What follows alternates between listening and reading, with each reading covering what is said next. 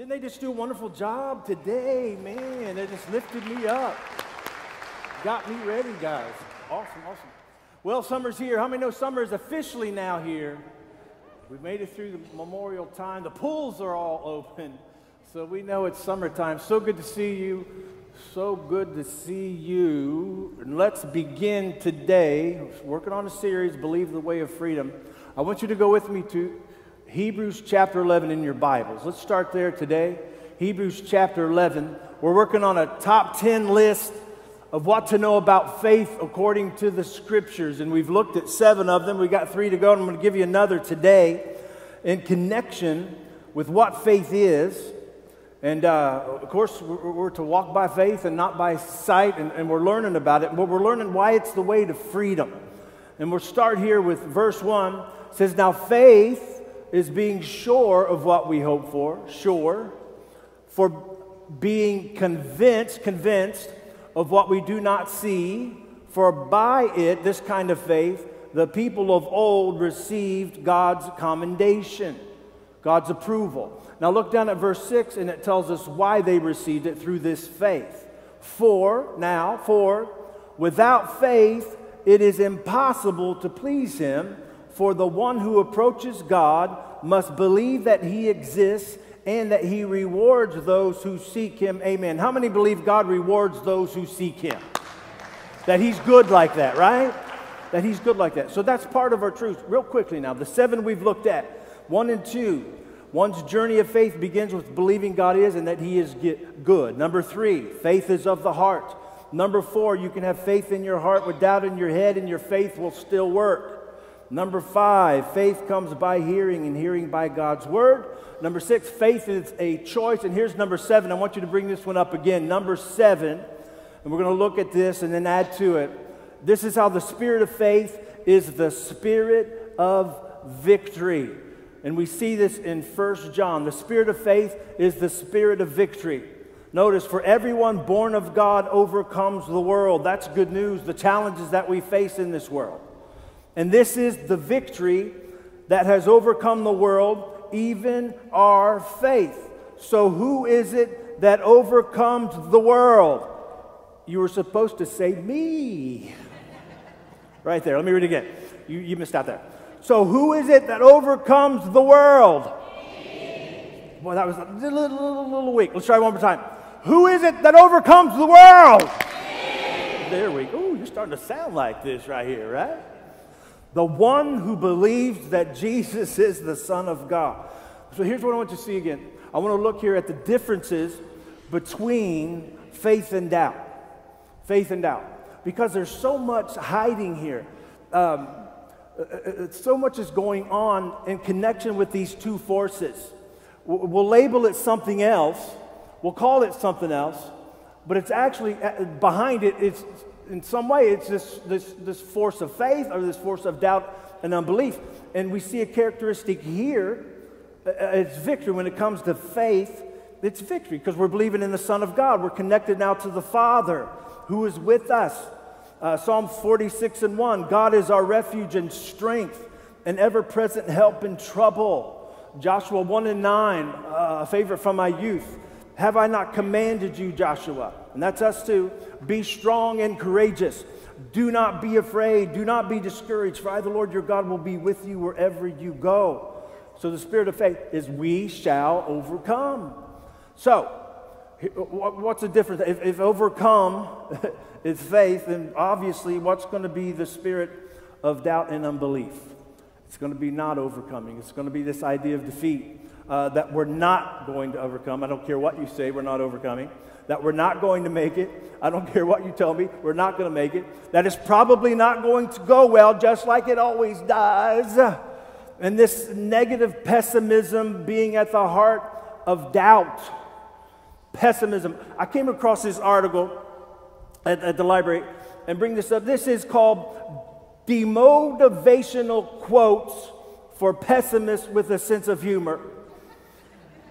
How many of this is for you? Don't raise your hand. Demotivational quotes. And if you can't read it under that picture where it says pessimism, it says this: every dark cloud has a silver lining. but lightning kills hundreds of people each year who are trying to find it.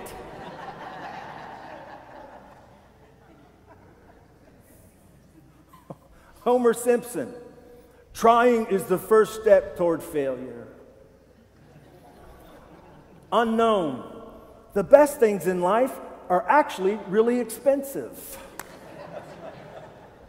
W.C. Fields, if at first you don't succeed, try again, and then quit. All right, I don't even want to read all these. Stephen Wright, the light at the end of the tunnel has been turned off due to budget cuts. There you go right there. You get that spirit there. Here are 4 main characteristics of doubt and unbelief. We don't call it that, but it shows up in this way. And what we're going to look at is how to resist, because this comes to all of us. The temptation to doubt this world we're living in, the flesh that we're living in, this body that's not been saved yet. It has a certain nature. It will go in a way of doubt. It'll get upset and and it'll take off on us. I heard a minister say you can trust your body about as far as you can throw it. Boy, how many of you discovered that? Well, that's true. So what to see? But let me give you this before we look at it, because there's an encouragement here, a strong encouragement, you could say, admonition. In Hebrews, we just read Hebrews 11. Why he ended up talking about that in Hebrews 11, go back to Hebrews chapter 3, and I want you to hear this. I'm looking at it in 2 different translations. He's talking to Jewish believers who were struggling. They were being challenged to leave their faith, all right? And he's talking to them, he says, and Moses indeed was faithful. This is 5 and 6. And Moses indeed was faithful in all God's house as a servant for a testimony of those things which should be spoken afterward. But Christ as a son over his own house, whose house are we, talking to the church, if we hold on to the confidence and the rejoicing of the hope we have. Now notice, firm to the end. Would you all say those words with me? Firm to the end. Faithful to the end, we could also say. Notice, we're going to make it to the end. How many here, you're going to make it to the end? Yes. Wow, you're going to make it. Some of you might have clapped just because somebody next to you clapped.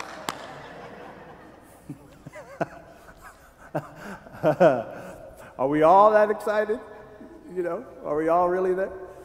All right. I mean, I've been not there. You? How many have not been yay? How many have not been yay in life? I have been there. Have you? How many have been like boo about life? Is this it? Is this what am I doing here? What am I facing? How many as a kid, don't raise your hand, said, I didn't ask to be born? Anybody remember that one? I didn't ask to be born. I've told you this before. I remember, I forget what grade it was. I was just a little kid. I got mad and upset, and I said, I'm running away. And my mom said, okay. And I went out, I ran out, and I was out there for a little bit, and I came back home. I found out it wasn't so bad. Listen to this in the New Living Translation. But Christ, as the Son, is in charge of God's entire house. What was that, Charles in charge? And we are God's house. We belong in God's house. But don't run away. If we keep our courage and remain confident in our hope in Christ. Now, he's going to give us an example of why we need that. We're going to have to hold on in this life. Like a bulldog, I am not letting go of my faith. For that is what the Holy Spirit says to us today, church. When you hear his voice, and we are, don't let your heart get hardened. Because of what we're going through, the things we challenge, don't harden your hearts as Israel did, or like Israel did when they rebelled and doubt and unbelief snuck in, when they tested me in the wilderness. And notice what, this is amazing, notice what the result was of this. You go down into verse 19, it says, so we see that they, Israel, could not enter into the promised land because of their unbelief. And I remember a while back, I was sitting there and the Lord just dealt with me. Did you notice it doesn't say they could not enter in because of the giants?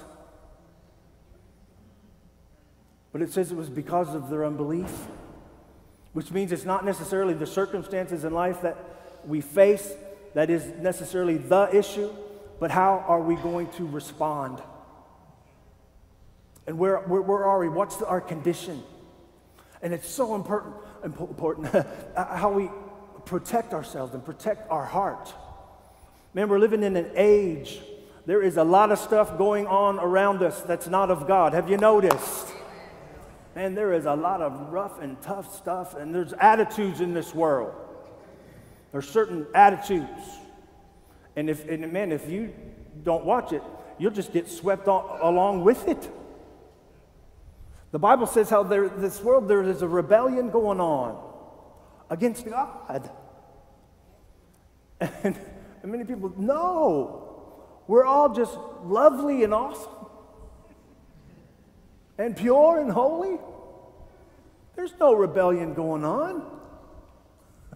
Are you sure? Everybody's awesome sauce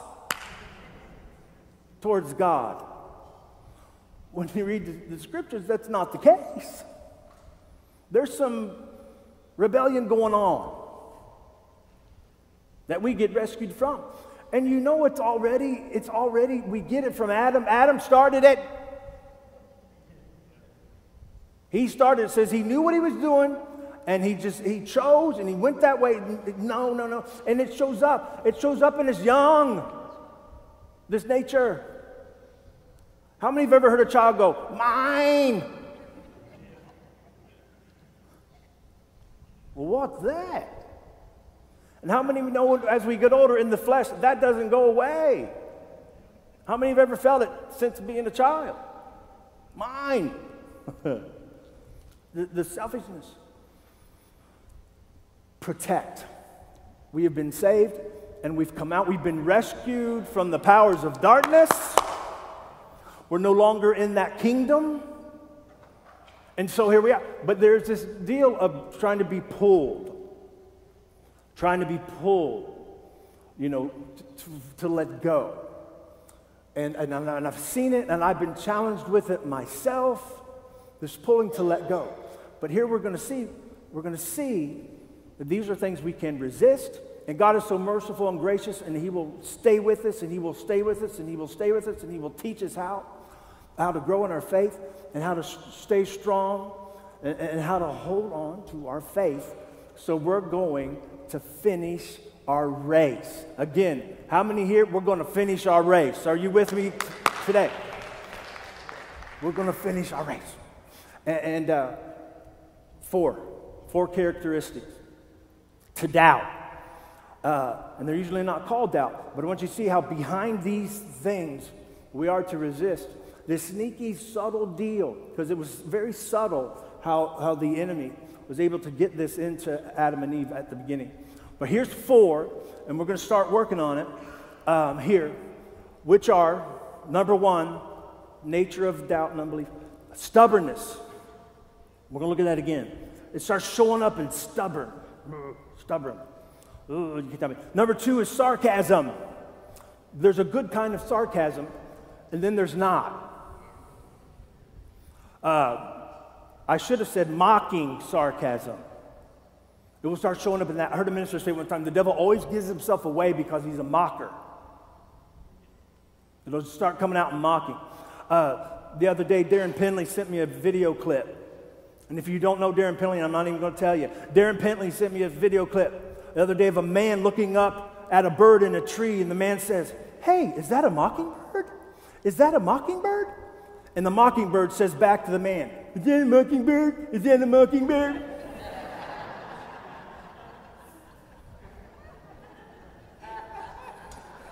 I thought that was pretty good. Mockingbird. And he said, "I thought you'd find this funny," and I did. Complaining. I know it's getting a little bit quieter as I go along. We call it complaining. In the scriptures, it tells us the source of it. It's the effect of a cause. And all of this is, we can see it with Israel in the wilderness. And then criticizing is another. These are four main characteristics of how it's come out. We have to watch this nature, these things. Cynicism. So we looked at stubbornness the last time, and we talked about Thomas. Now, I'm going to show you, it wasn't just Thomas. You know, Thomas says, I refuse to believe it. You saying he's alive? I refuse to believe it. That was his condition. But he wasn't alone. Actually, if you go back, all the disciples were like Thomas from the get-go. From the start, they were there too, and they'd gotten to where they'd gotten stubborn. And I want you to see why. They were with Jesus 3.5 years. How many know if the disciples were with Jesus 3.5 years and they still messed up, and they still had their failures and their hang-ups, and the Lord helped them bring them out? But how many like the idea, if the disciples who were with Jesus, they messed up, there's hope for all of us? I thought you'd get more excited about that. If they were just as human as we are, and the Lord stayed with them through this, but he tested them. You'll see that he tested them here. And he was strong with them. Jesus, how many believe that Jesus was love manifested? That he was compassionate? But he also, there was a strong side to Jesus where it says he would rebuke his disciples. And I'm concerned that we're living in an age where you can't, there's no rebuking. In the spirit of love and concern. How many of your children were going in a certain way, in a dangerous way, you would raise your voice a little bit? Like if the child's headed towards the street, you know, you might speak up. Hey! You know, there's times in life where we need a stronger word.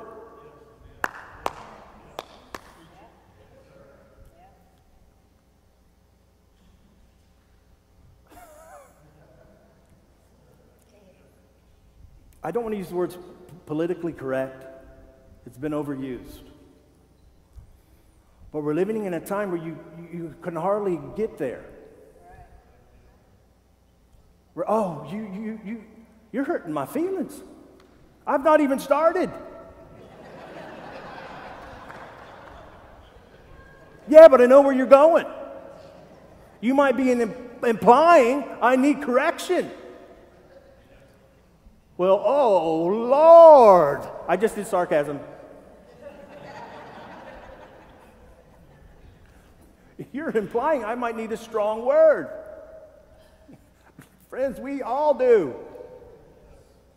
We all do. It's the way of life. It's the way of growing up. There's going to be, and if we're not, man, it says the Lord corrects those he loves. And I've been praying, asking the Lord, and He's endeavoring to get me to move more over into this area as a pastor, as a teacher in this area, stronger at times, as needed, in this area of correction. And this is an area of, if we just get lazy and we're just kind of laying back with the spiritual disciplines, and this stuff will sneak in. And it'll try to, in a sneaky way, subtle way, try to take that faith, that confidence we have, and the next you know, there's the stubborn, and then the sarcasm, and then the complaining, and but the good news is, if the Lord brought the disciples out, He can bring us out, and actually we can keep from it. We can keep from going in that direction. The Lord will show us. I want you to notice in Mark chapter 16, the other disciples. We pick on Thomas. Notice the other disciples. Now, after he had risen early, verse 9, on the first day of the week, he's alive. He first appeared to Mary Magdalene, from whom he had cast out 7 demons. Now, notice, she went and reported to those who had been with him, that is, all the disciples. They had gone, they were in hiding, while they were mourning and crying. So here they are, they're all locked up, all the disciples, Peter, John, Andrew, all of them, and they're crying, man, it's over, it's over. And here she comes, Mary Magdalene, who's been set free, and she's seen him, he's alive. And when they heard that he was alive, she preached the gospel to him, and had been seen by her. Notice what it says, they refused to believe it. They refused. Notice that's the attitudes in there. They refused. They had gotten to where they had an attitude now. And you might say, yeah, but you can understand. Let's see how Jesus does with them. I understand. All right. So, they shut her down. No, refuse. Get out of here. Good news, though. The disciples get another chance. at it. They get a second chance to believe and to be open to let go of the stubbornness. Verses 12 and 13. Keep going. After that, Mary Magdalene, Jesus, appeared in a different form to two of them. I believe the Lord helped me to see why this was going on. Notice he appears to Mary Magdalene, not to the disciples. He appears to Mary Magdalene, and then she goes and tells them he's alive. He doesn't appear to them yet. He just has somebody go and tell them. Could he be watching to see their response? Y'all with me on that? Could he now be watching? Go tell them I'm alive. Go tell them. And he's watching, and she goes, he's alive, he's alive. She's saying Don Francisco's song. I mean, some of you don't know that. Dolly Parton sang it. He's alive, and I'm forgiven. Heaven's gates are open wide. He's alive.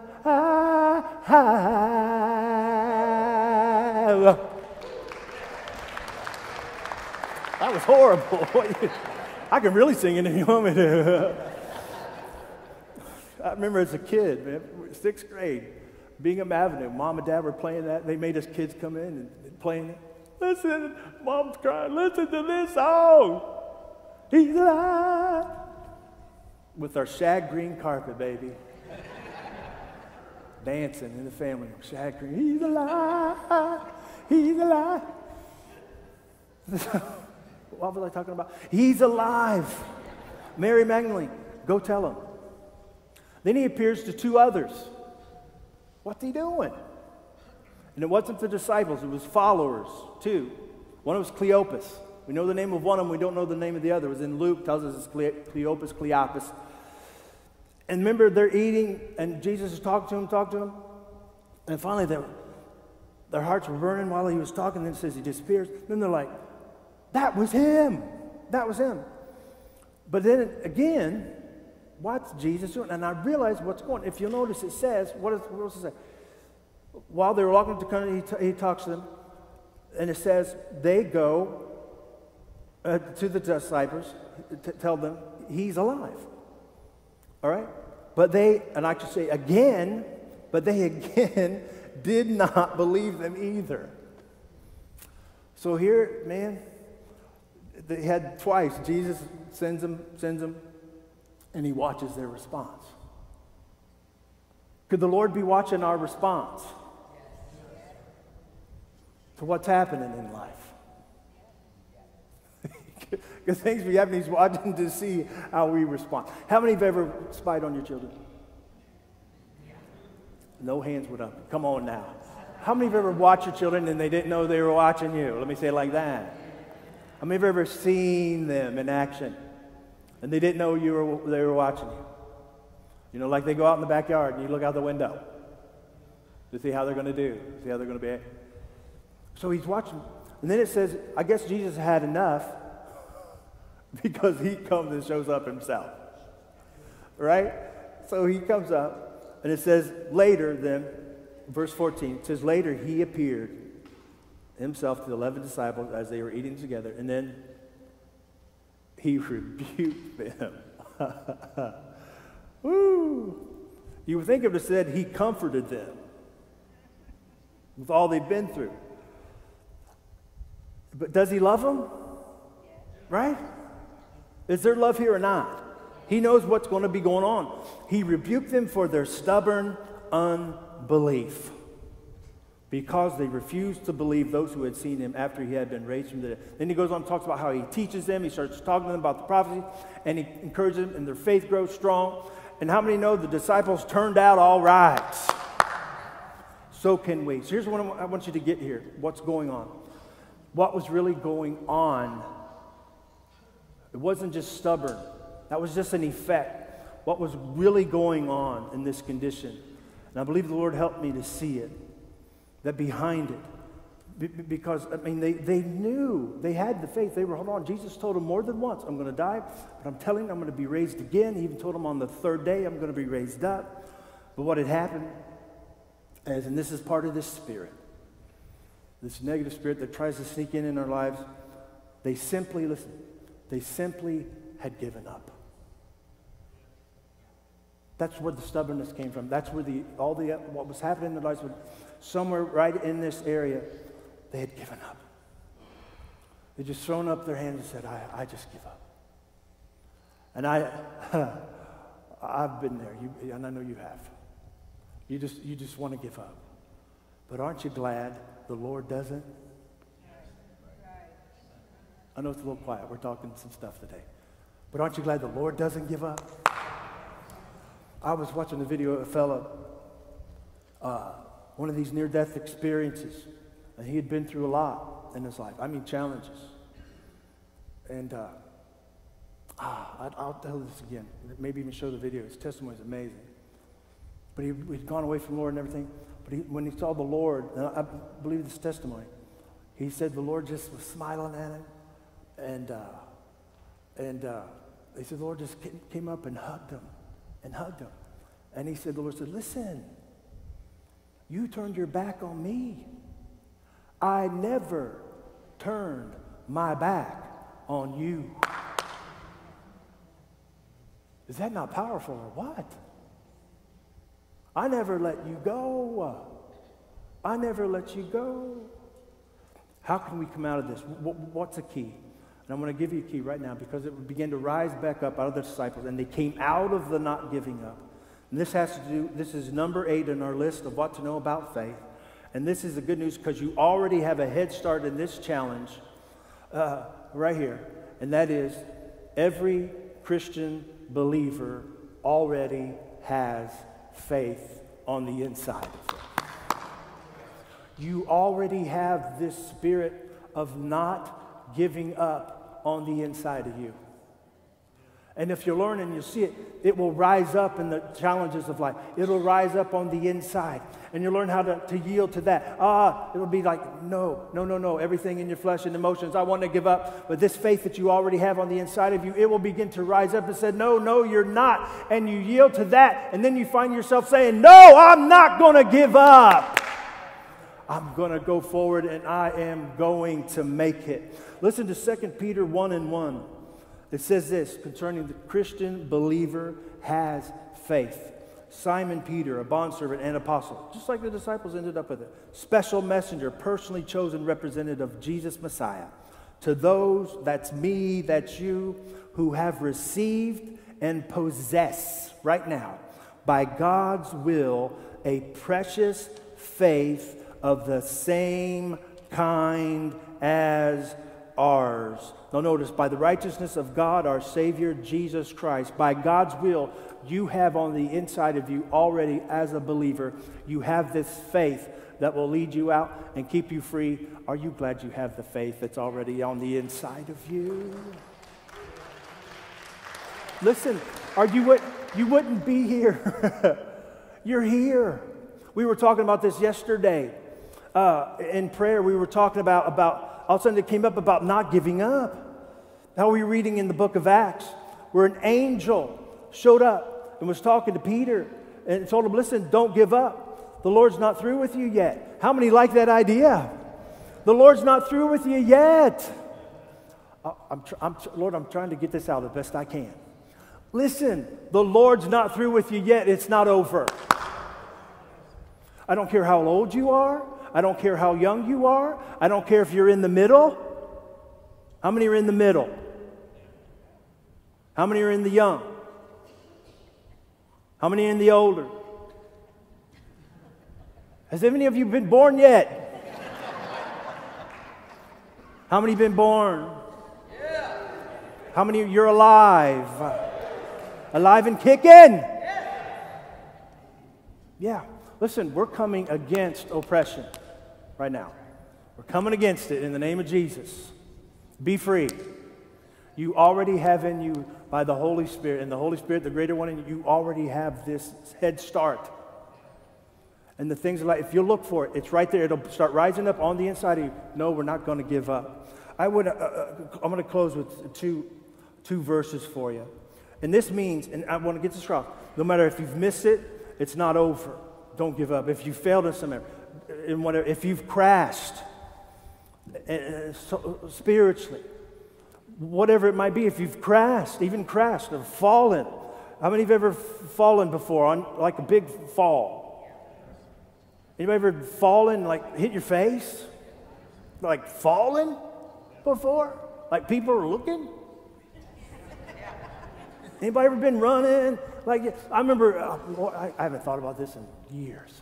I was, man, what grade was it? Third grade? Second, third grade? I remember I was trying to impress a new girl at school.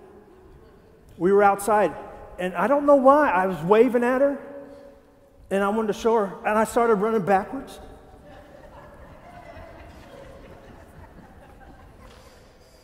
What comes over guys about girls do silly stuff? You know, like those birds that do those dances? When they see a female, have you seen that? It's the opposite in the animal kingdom. There's some guys going, ugh. Anyway, I thought, and I ran into a pole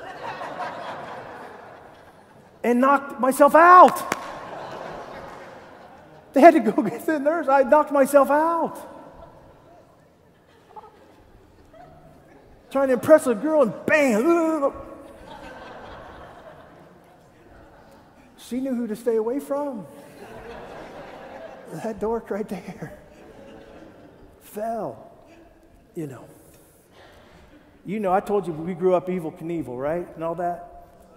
How many ever, trying to learn how to ride a bike, you did? Anybody ever crash on the bike? Did you give up? Can you still ride a bike? You did. That's become like the joy of my life right now, riding my bike. Big part of my life, riding my bike. But I found a picture I saw, and I said, man, I did that. Somewhere there's an 8mm picture of me jumping over the neighborhood kids. I don't know where it's at. I'm going to look for it at my mom's house. But I found a picture. This isn't me, but it looks like this right here. Can you bring up that picture? Nope, it's not that one. Nope, it's not that one. Nope, it's not that one. Did I send it? It's a picture of a kid jumping over kids. A black and white picture. I don't have that one. Here it is right here. It's hilarious.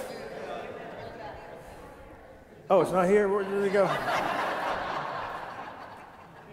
Wait a sec. Let's just pray. Lord, we thank you for the service. Amen. I'll show it next week. Because it won't work. That's my bad. I blew it. Here you go. Psalm 145 and 14. I want to leave you with this. You can play, brother. The Lord upholds all that fall.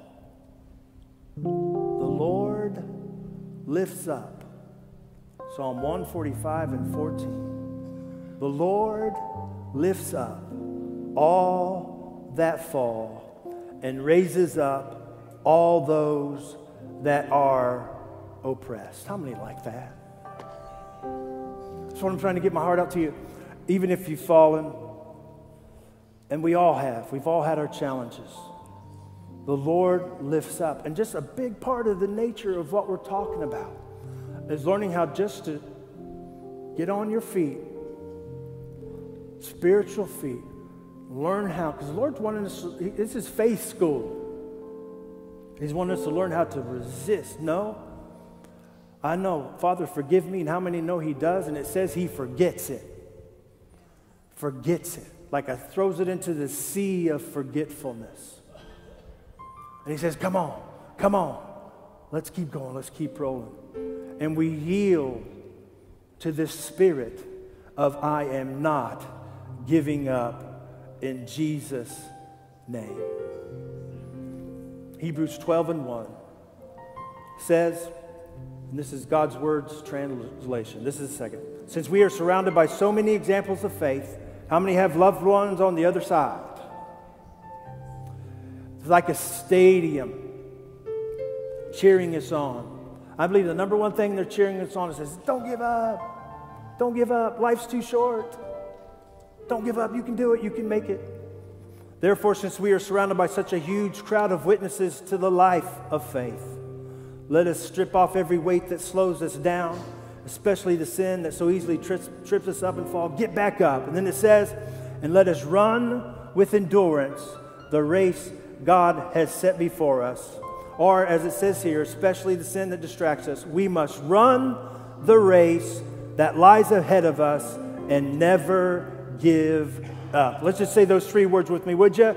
Never give up. One more time. Never give up. Tell the person next to you, never give up. Tell the person on the other side, never give up. Tell the person behind you, never give up. Tell the person in front of you, never give up. Say to my mama, never give up. Say to Darren Pinley, never give up. Say to those 2 guys in the sound booth, never give up. Say to that guy standing back there in the dark, never give up. Say to Mikey on the keyboards, never give up. Say to me right here, never give up. Say to Susan on the front row, never give up. Say to everybody in this room, never give